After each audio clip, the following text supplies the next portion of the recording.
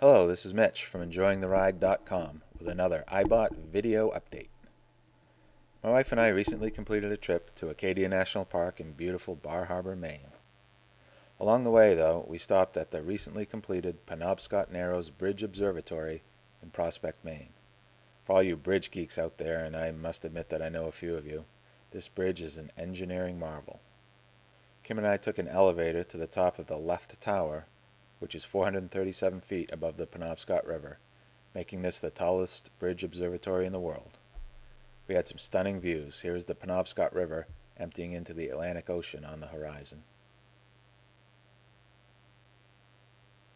This is a view of the paper mill where my friend Preston works. And here's a look at Fort Knox, which was established in 1844, not to be confused with Fort Knox in Kentucky, where the U.S. Treasury's gold is stored. Here are Kim and I on top of Cadillac Mountain at Acadia National Park in Bar Harbor. It was a perfect day. Cool breezes, bright sun, puffy white clouds.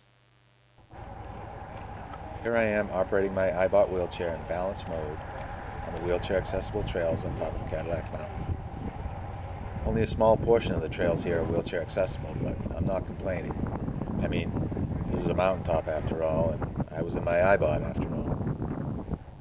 Whenever I'm up in balance mode, I always get a lot of curious looks and comments. I'll admit, I get a kick out of it. I've become an iBOT exhibitionist.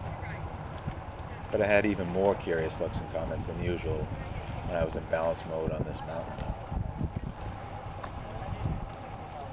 Note the lady in front of me who is navigating the accessible trails in a more traditional wheelchair.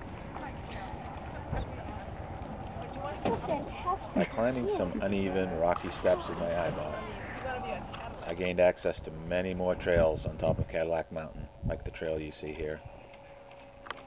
That's what the iBOT does for me. It allows me to go places and experience things that most wheelchair users cannot. I wish that everyone who needed an iBOT could have one, but our society is simply not yet as evolved as our technology is. On these trails, I stayed mostly in four-wheel drive mode because they were steeper and rougher than the accessible trails. They had a lot more cracks and crevices too. My wife scolds me when I take too many chances in my iBOT, so she was pleased to see me on four wheels instead of two on this part of the mountaintop. Remember those steps I mentioned earlier? They are definitely non-standard steps, so the iBOT struggled with them a bit in stair climbing mode.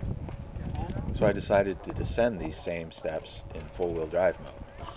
I asked my wife to video me doing this, but instead she thought it more prudent to sit the camera on a rock so that she could stand behind me.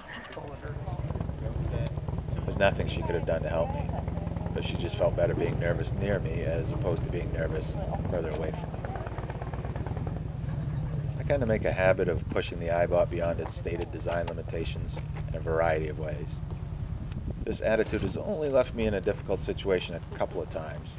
Once at a restaurant, I remember, and once at a hunting camp. But I've never hurt anyone, including myself. As you can see, I'm taking things slowly on these steps because they are so uneven.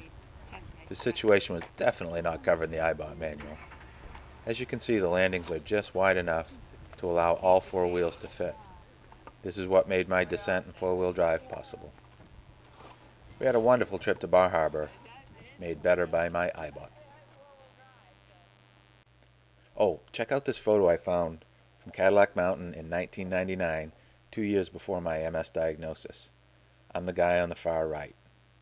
I won't say that this photo was taken in better times because I still enjoy my life very much today, but I will say this photo was taken during healthier times. If that guy in the photo had any idea what was coming. To learn more about my life with multiple sclerosis and my iBOT experiences, please visit my website at www.enjoyingtheride.com. Thanks for watching.